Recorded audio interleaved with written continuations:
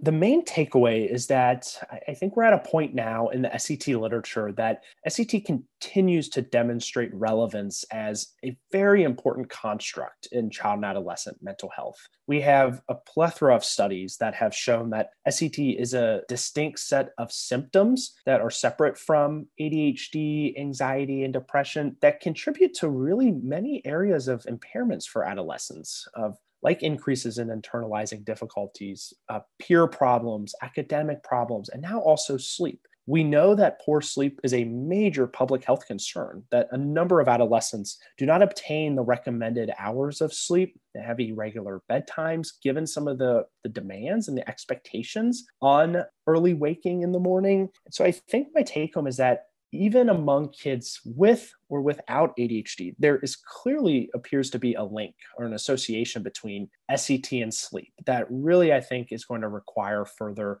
intervention, assessment, and then also research.